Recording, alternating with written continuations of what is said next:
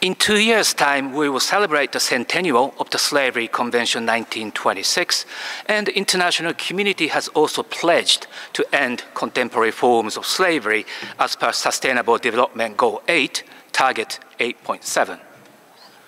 However, I remained gravely concerned that these gross violations of human rights are on the increase due to reasons such as the outbreak or continuation of tragic armed conflicts,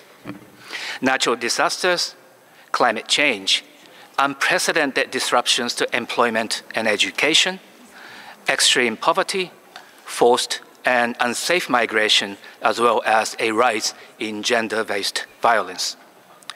I therefore strongly urged all governments and the international community to reaffirm their commitment to tackle contemporary forms of slavery and its key causes and intensify their efforts in this regard.